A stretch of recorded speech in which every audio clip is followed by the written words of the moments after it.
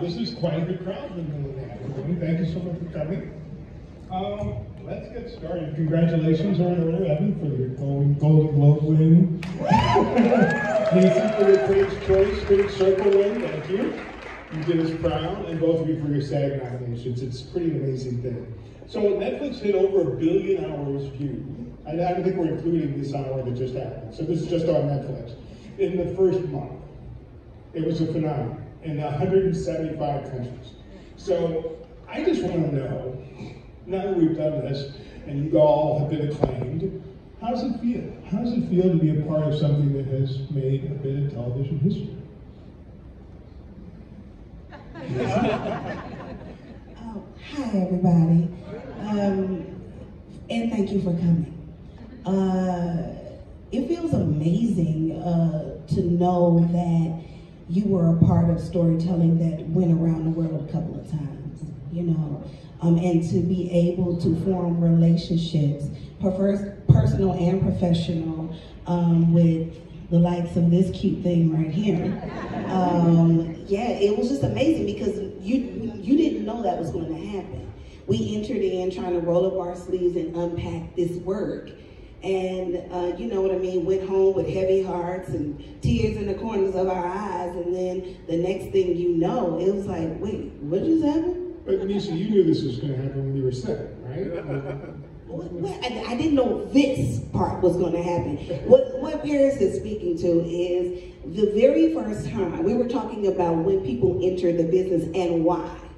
And some people enter because they want to be famous.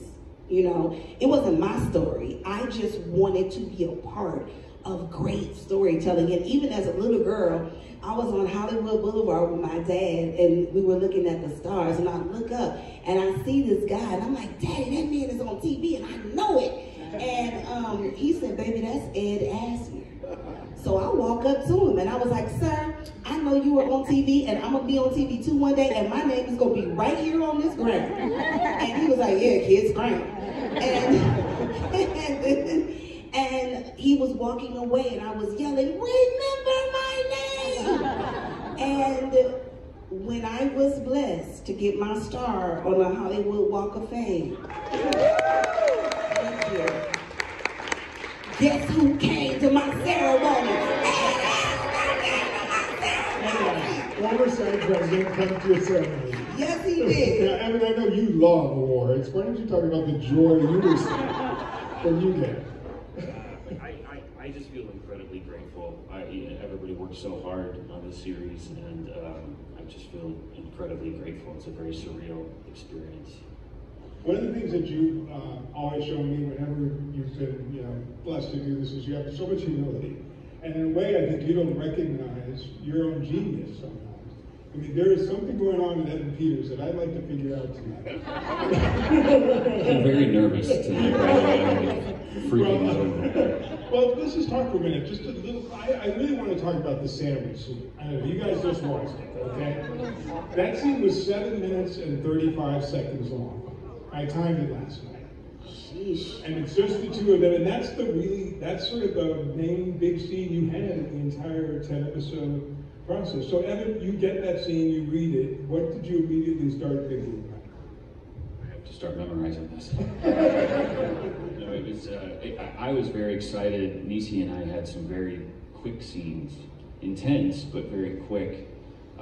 So I was very excited to be able to work on a 5-page scene with you. So I was excited and immediately started working on it. But were you anything that were you just, it's so cool, I get to bring her a sandwich or she win remains? Or did you just think, how are we going to do this? It was, to me, it was, the intentions of the scene were tough. He really wants her to take back the complaint, but I think he also knows that she won't.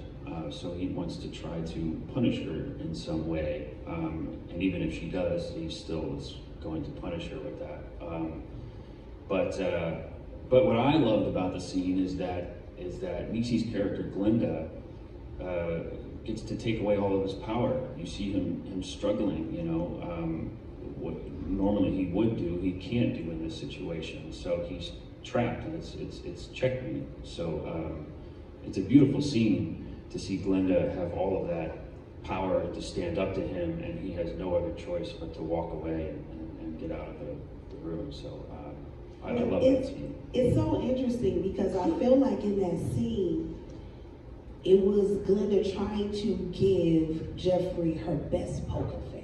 Yeah. Because at the core, you know, as an artist, the charge, once you read it on the paper, was how do you balance being the most afraid you've ever been in your life, but to try to stand up as if, you know what I mean? And inside yourself, you can hear your knees knocking, you can hear your heart beating, and you think it's so loud that it's audible, you know, but you have to put that face on and step on that fear. But I want to, it's a thin line because you want the audience to know you're afraid.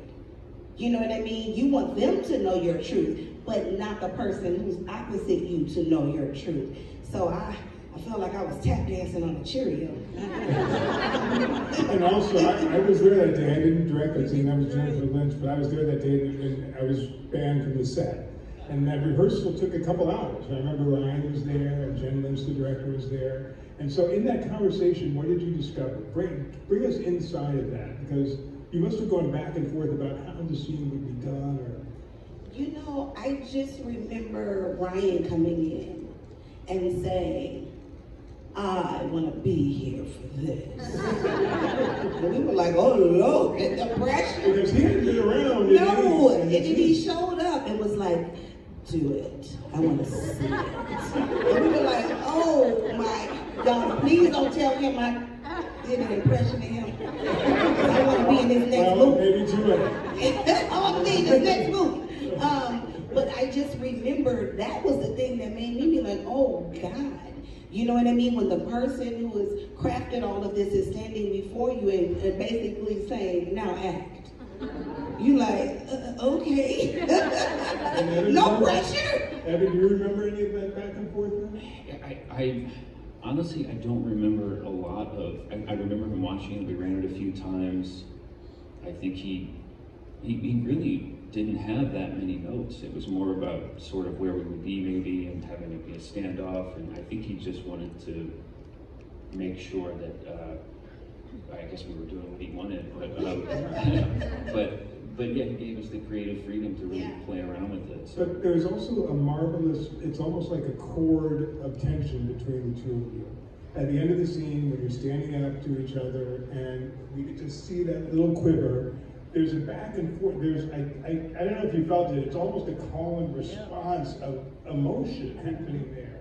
And Jeffrey goes from chillingly sort of evil, like I could kill you in this minute, and suddenly the smile blooms, and then you try to interpret that. I mean, how does that work? I want to know about the alchemy about that. There's something that's not just happening on the page with each of you, but between you. That's really interesting. I feel like, for me, part of my process is to be very, very present with the person that I'm working with. Because you could go home and you could try to pull all your tricks out of a bag, and then you get there and based on what the person is giving you, your tricks may not work. So you gotta respect that part of it and know that it is an exchange of energy, and that sometimes, you know, my better half calls it leaving room for magic. Everything can't be so strict and rigid and formulated in your process that you don't leave room for those things, because it wasn't even on the page that when he walks out, my reaction, you know, but that it was almost like she was holding her breath the whole time. But I was only able to find that because I was present in the exchange with what Evan was giving me, so. And Evan, for you, I mean, is it a dance, or are you going to do what you're going to do? How do you feel your way through something like that? That's a good question. I think it's both. I think I feel like sometimes I come there with an idea and a plan and things. I mean, you know, I'm always asking for. He has a plan. Sarah Paulson taught me, she was like, always ask for one more. Or 10 more. Or, yeah, 15 more, yeah. Sorry about that. That's okay. Yeah, so I guess there's this idea of chasing after that and wanting it to be that way, but it is sometimes futile, and I think that you're absolutely right. One of the first things that I ever learned is that you have to be in the moment, and I think it can be so scary. One of the very first acting classes I ever went to, the coach had us stand on a chair and jump off of it, and he was like, "That's what acting is supposed to feel like."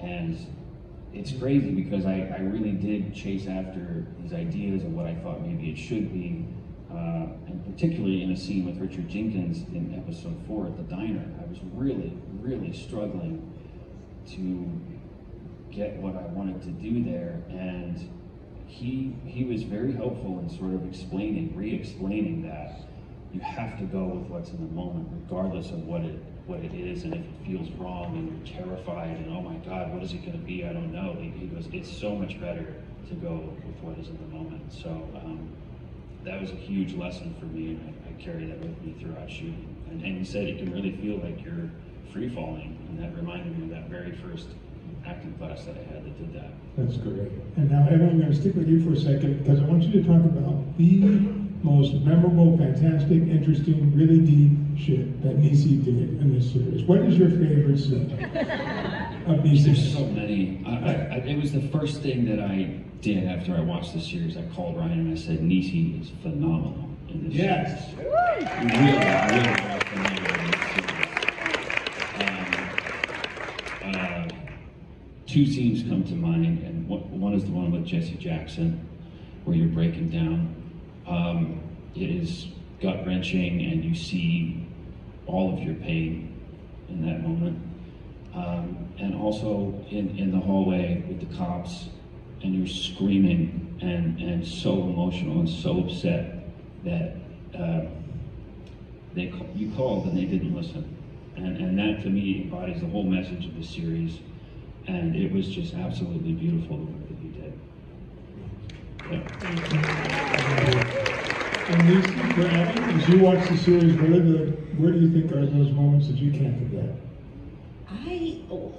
The magic for me was all of the moments of trying to put the lid on the pot. You know, you saw the frustration, the anger, him wanting to do what he wanted to do. But anytime you got in a situation where you were challenged or it wasn't about to go your way and you had to try to figure out how to get out of all these situations and sweet talk to cops and fast talk to people and be charming, but all the while I'm like, what is he thinking? You know what I mean? How can I, you know what I mean? So I enjoyed those moments, and one in particular, when we were in the hallway and I called your name, I said, excuse me, you kept walking. And I said, Jeff, and you slow turned around. I said, oh shit. Because without doing a lot, you did the most. You know, and it's those moments when you can just have a look on your face or a presence. Very soft-spoken, very docile, never raised his voice. But when you said, I threw it out and I told you what I said, and then I forget what I say, but you took one step towards me. It was a tiny step, but it felt so aggressive, even though it was panissimo. And it made Glenda step back and say, oh, let me clutch my pearls back. What's going on? So I love the intensity that you would bring and these little moments where you would say so much while saying so little. Thank you. I love that. And I was just asking, in episode 6, when you had to bring the money, you were going to contribute to the fund to search for someone that you had just murdered. That was very difficult for you, and you worked that, and there was something you were going for, and actually, honestly, I didn't see it, this is why I love actors, because a lot of times they're reaching for something that even the director and even the writers don't imagine. And I just had to let you keep going, and let you keep trying to find something. It's a very complicated emotion that you would show up and walk up to the family and put that money in, and every take I looked at, there was something going on in your eyes. There was a play. happening in there, and I know it's just what your process was, and it was worth it. So do all those takes. That's all I have to say, because it's worth it. Well, you know what I would say about a lot of takes? I always try to do something a little bit different. Mm-hmm. Just because when you get in the edit, mm-hmm. you need options. So I always like to find little things that I can do different in each take, just in case within the whole play, something fits better, than the other, than 15 takes of me doing the same damn thing. And I know you guys might be interested, you may not have read other things, but about your preparation for these parts. Evan, you're known as someone who prepares a lot. How do you prepare to be the most gruesome, ruthless mass killer known to man and still have a normal life? I mean, what was your process at home working on this like to get there? That's a good question. I think initially I just really approached it as a psychological study, a research on trying to learn. I read all the books and articles and timelines, confessions, psychology reports. I really tried to learn the history and get the facts right, but then also figure out why he would do something like this. Can you tell us? No, I don't. It's interesting. One thing that I did find that was sort of a key to unlocking him was that he was you see in his interviews that he has this form of regret. Probably nowhere near what you or I would have, but he is really confused about why he did what he did and understands that it was wrong and tried to self-medicate with alcohol, but ultimately chose to cross over the moral code that you or I have and commit these atrocities. But it started somewhere, but he called it the long slide down. So it really deteriorated into a compulsion that he couldn't control anymore, and he completely lost himself, and it just borders on evil. So to me it was just really about learning all of that, trying to understand that, and then sort of plotting out the deterioration of him into this. Over time. And then for Niecy, since you're based kind of on a couple of characters, we made sort of a composite character that Glenda became, but you were the voice of the victims. And this show, from the beginning of the show through this episode to the end, you are one of Jeffrey Dahmer's victims, and you are the one standing up for them and giving them agency in that. So how did you prepare, knowing that that's the role not only would you play in the series, but that Glenda played, or the people who were Glenda played in their real lives? Right. Well, first of all, Paris, I don't know if you know this, but I'm a black woman. Which means that a lot of times I have not been listened to, I have not been heard, you know what I mean? So I always try to start at what I have in common with the person. That's how I begin. I don't care who it is I play. I'm like, well, where can I find some commonality between myself and this person, so that when I thread this needle, this tapestry is going to come across, and it's going to be rich, and it's going to be real. So I started there. And then I tried to find as much information. Ryan's team was really great at giving us everything they could find. Every little article that I could find was so finissimo. Just some little blurb here, a little thing there. There wasn't a lot of meat on the bone. So you got to dig and dig and dig to figure this out.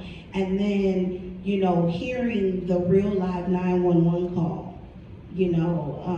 after the Conrad baby was taken back into Jeffrey's house, it's heartbreaking, And so I just try to, one, put myself in that situation, two, find common ground between me and that character, three, get as much research as I can, and four, pray to the Most High to magnify my gifts so that I could,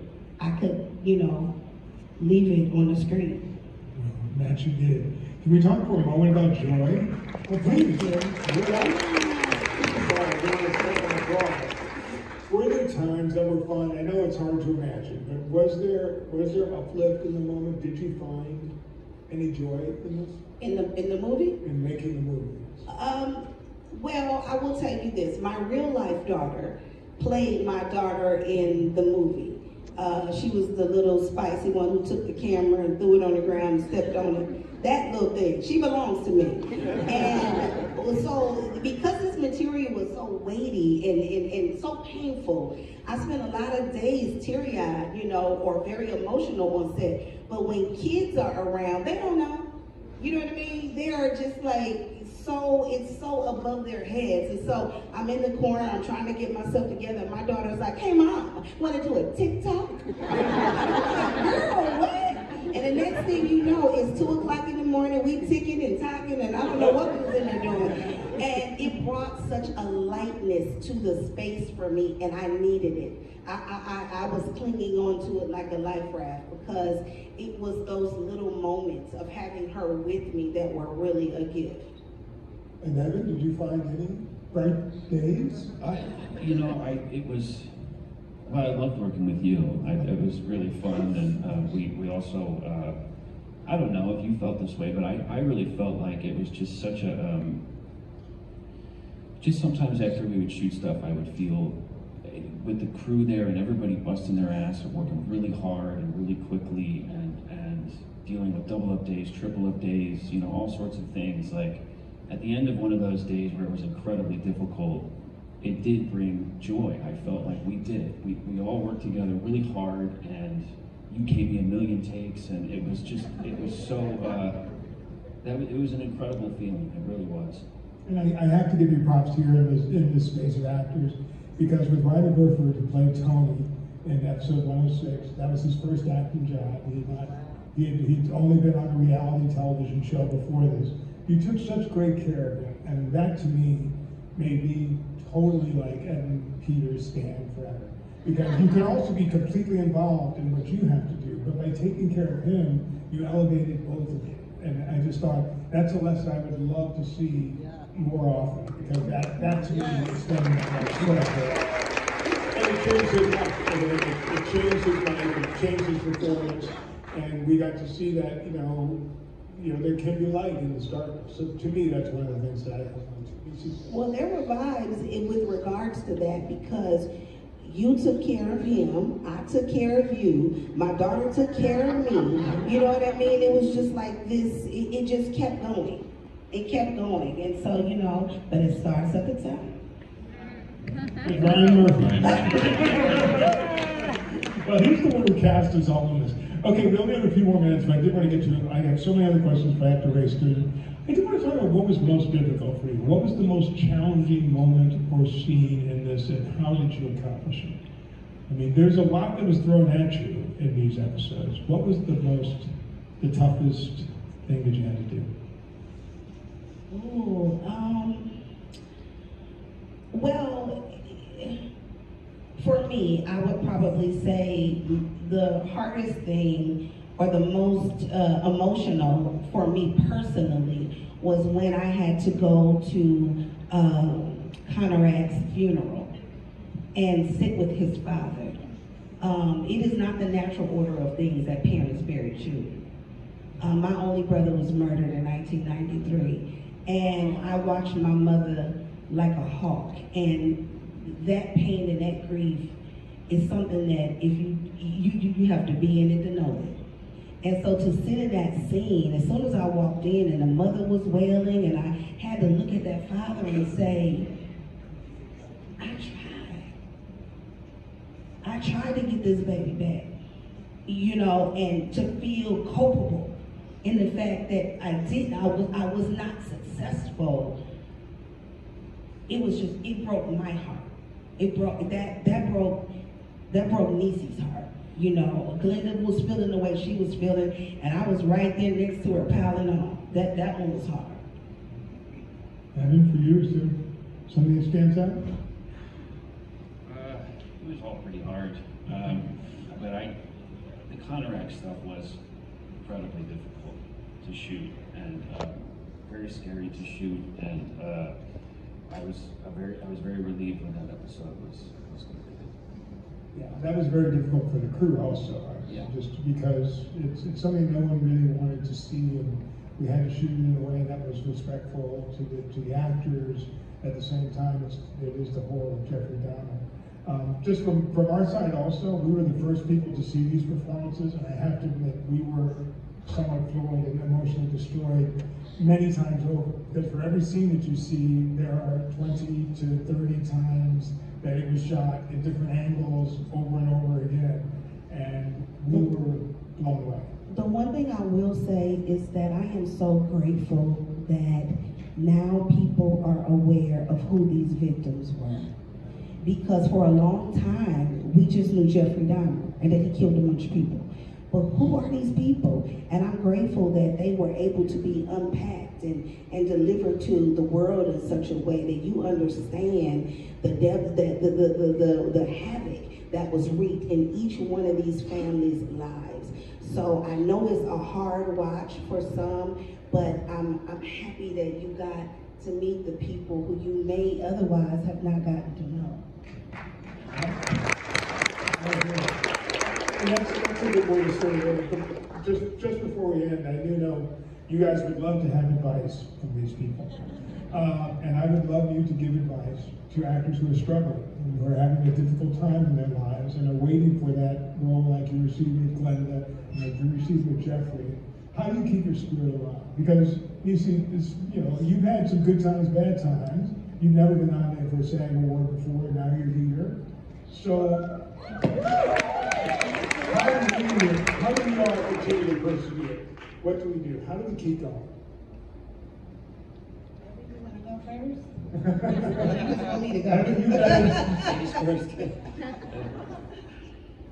Okay. Now lean in, because I'm about to tell you what it is. Okay. First of all, you got to know the difference between the call on your life and a hobby. Those are two different things because it's going to approach how you move in that thing. Now, from the time it is written on the canvas of your imagination to the time the thing is manifest, that's the meantime. And in the meantime, baby, it's mean. It's mean in that time. So there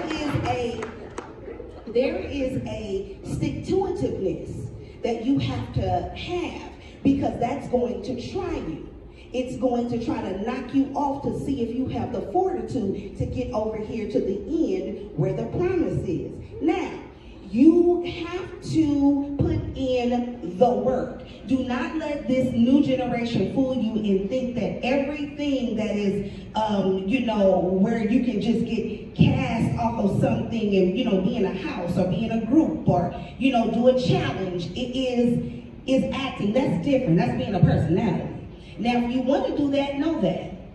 But if you want to act, you study. You learn your craft so that when you show up, you are fully present to that thing. And it is going to cost you something. I'm going to let you know that right now. It's been a lot of days that I crawled across the linoleum crying, having to take 3 babies to an audition. But guess what? You pull up and you push through and you never look like what you're going through. Never. And that's the formula. That is the formula to the thing. And when you are crying and you are down and you are struggling, do it and then get up. Because you can go there, but you can't live there. Do you understand what I'm saying? You still got to get up and send that picture out. You still got to get up and self-tape. You still got to get up and go get the thing. So you can feel what you feel, but do not stay there. And you have people in your corner. You surround yourself with people who are going where you're going. Because when you hang out with people who are not doing what you do, you're going to, which one of these is going to be like the other? Association brings about assimilation. So you hang around people who do the thing that you want to do. And baby steps forward is still progress. There must be a reason you continue to do what you do. There must be a reason you don't want to claim a big house or fanciness. So what is the reason you keep going and keep finding these different characters and grabbing onto them and making them so real? Gosh, that's a really good question. I think it's the, I don't don't know, it's sort of the challenge of it all, the obsession of it all, the working on it, the continually thinking about it and trying to better it, and what can I do, and getting in a creative flow. I can't think of anything better than when you get in that zone and you're just experimenting and playing around and seeing what works, what doesn't, chasing after something and not getting it or getting it. It's always a challenge, and it's always different. I will say it's a really tough act to follow.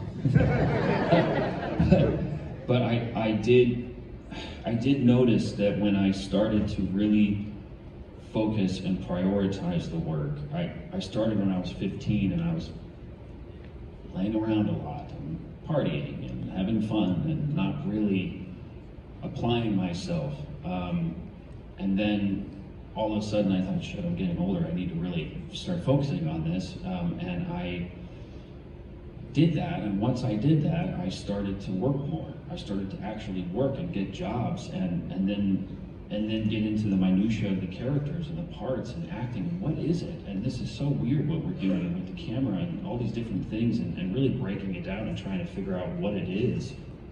And now I'm just completely obsessed and in love with it, and I can't stop. It's really amazing. So yeah, I would I always said, maybe don't stay out at the party and do those extra lines. Maybe go home and memorize. Excellent advice, I love it. Thank you very much, Ms. Niecy Nash-Betts, and Mr. Jeffrey Dahmer. Thank you. Thank you so much for being here. That's all we have time for. We appreciate you.